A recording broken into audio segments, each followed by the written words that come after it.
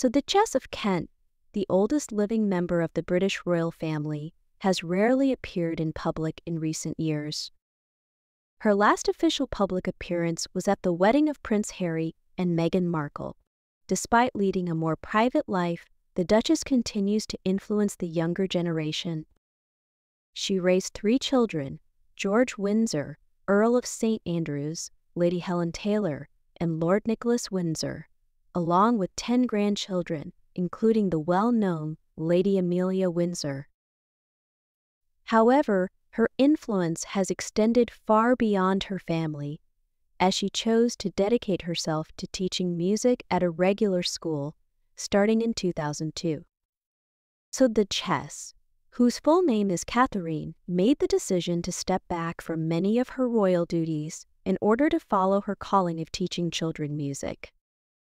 In her role as a teacher, she maintained her anonymity, with only a few knowing her royal status.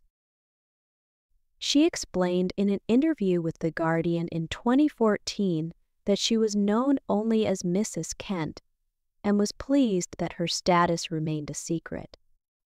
This decision was unusual for a member of the royal family, but it allowed her to fulfill her important mission of bringing the joy of music to children from less privileged backgrounds. Catherine explained that her decision to forgo royal privileges was supported by Her Majesty the Queen, so there was nothing I wanted to hide from. It was just something that happened in my life. I've always been, I wouldn't say proud of it, but content with taking that step. I was supported in it. The Queen said, "Yes, do it," and I did.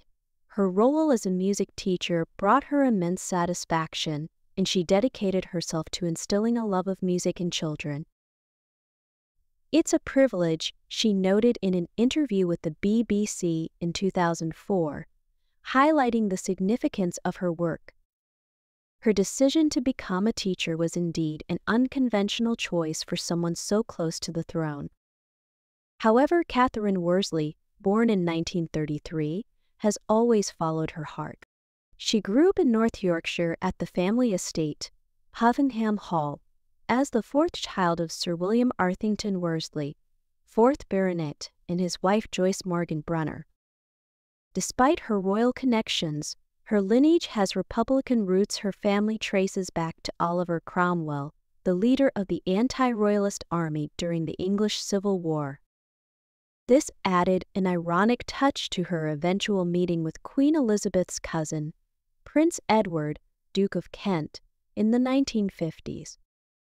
Despite their contrasting family histories, they announced their engagement in March 1961, with their wedding following in June of the same year. Catherine was never one to shy away from breaking traditions. Her wedding took place at York Minster, a location that had not hosted a royal wedding for over 600 years.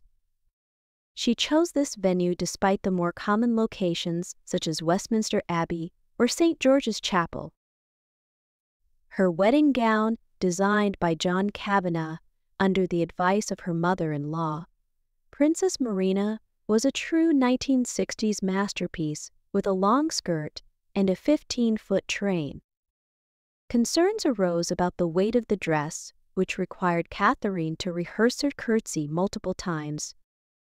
She also borrowed a tiara from her mother-in-law's collection, which was later worn by her daughter, Lady Helen Taylor, at her own wedding. The wedding brought together royalty from across the globe, with guests including Queen Elizabeth, the Queen Mother, the Duke of Edinburgh, and King Charles. The future King of Spain, Juan Carlos, also met his bride-to-be, Princess Sophia of Greece and Denmark, at the event.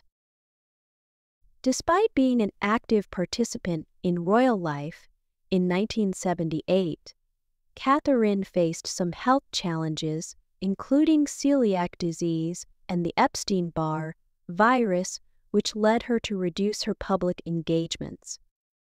This was a difficult time for the Duchess, but she remained resilient and continued to show strength in overcoming her challenges.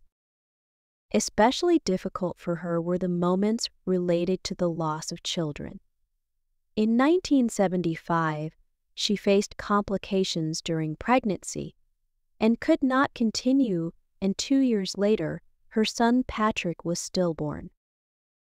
In a 1997 interview with The Telegraph, Catherine shared how these events affected her, helping her to develop a deeper empathy for those who faced similar hardships. The Duchess also made history in 1994 by converting to Catholicism. This was a significant move for a member of the British royal family, though it did not affect her husband's royal role. Her son, Lord Nicholas, and grandchildren later followed her into the Catholic faith after the 2015 repeal of the Succession to the Crown Act.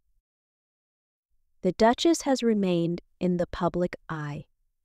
In 1999, she garnered attention during Wimbledon when she requested a seat in the royal box for the son of a grieving friend.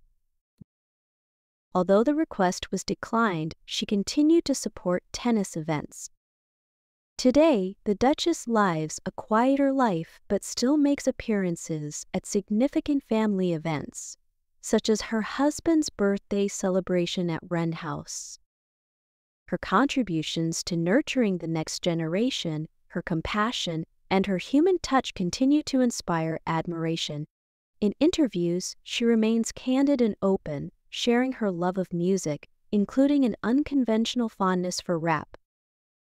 With her eventful, star-studded, and sometimes controversial life, the Duchess of Kent remains a beloved figure, known for following her heart and finding joy in her unique path.